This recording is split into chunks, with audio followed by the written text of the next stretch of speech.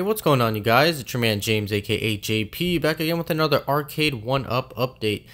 So with the Asteroids cabinet, the main problem everybody's been having with it is the spinner, or the dial, whatever you want to call it. The spinner or the dial, I'm going to call it spinner because that's what I call it. The spinner, it kind of locks into place. Now, I personally don't have this cabinet, but I've seen the videos on it. The spinner locks into place. It's not a free spinning spinner. It basically clicks every time that you spin it, and when you spin it, it clicks into place, and you spin it around and it clicks into the next place, and so on and so forth.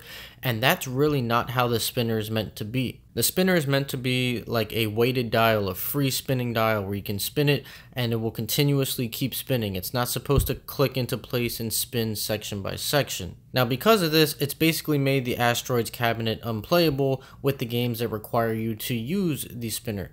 However, it's been brought to my attention and I've been asked to make this video for you guys because somebody on Facebook by the name of Didier or Didier, I probably butchered your name, I'm sorry, but this was a little mod that he found, a very quick and simple mod that he found in order to basically solve this issue.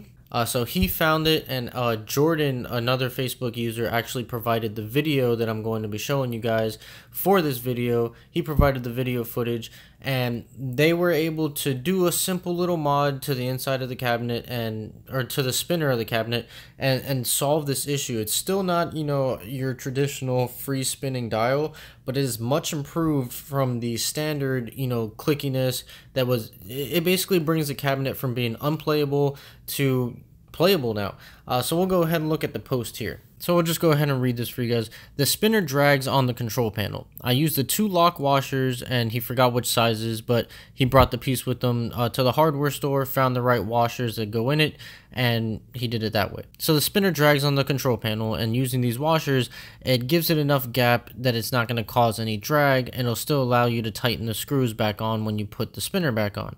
And then the spinner has a load of slop, and he took a piece of electrical tape and cut it to these measurements, and he wrapped it around the keyed part of the spinner control rod, and that took out all the slop. So that's all it took, was 2 washers and a piece of tape. And we'll look at the images here. You can see that's all he did, and we'll take a look at the video in a second as well.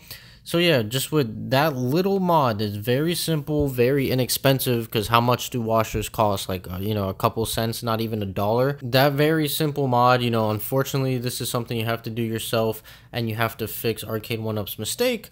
But with something so simple, you just turned your cabinet from unplayable to playable, and now you can enjoy the games that use the spinners. So I hope you guys found this video useful.